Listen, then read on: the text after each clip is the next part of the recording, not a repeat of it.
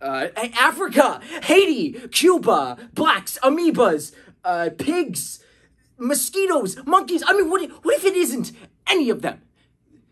The Great Plague of London was caused by water from a fountain no one noticed.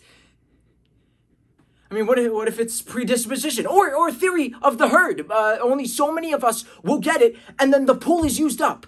I mean, what if it's monogamy? I mean, Bruce, you and I could actually be worse off because of constant bombardment from a single source, our lovers. I mean, what if people who go to the baths regularly are the ones who had built up the pest immunity to this? I don't know, and everybody keeps asking me about this, and I don't know who's right, I don't know who's wrong, and I feel so inadequate.